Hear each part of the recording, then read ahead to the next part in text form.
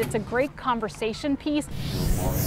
What we hope will happen is that people will stop, look at these pictures. Some of them are very endearing, some of them silly, of all the silly faces, and they'll stop and learn about how many hundreds of animals are available for adoption at local shelters.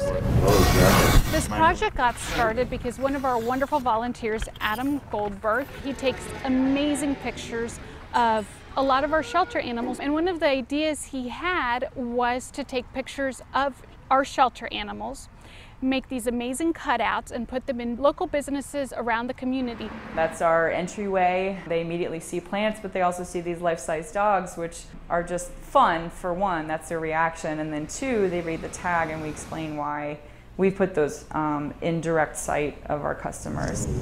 To start the project, Adam took 6 different pictures of 6 different dogs. 5 out of 6 of these animals have been adopted. There is still one looking for her forever home, Simba. What we see in the future with this program is that many more local businesses put these cutouts in their storefronts to continue to promote what great pets are available for adoption.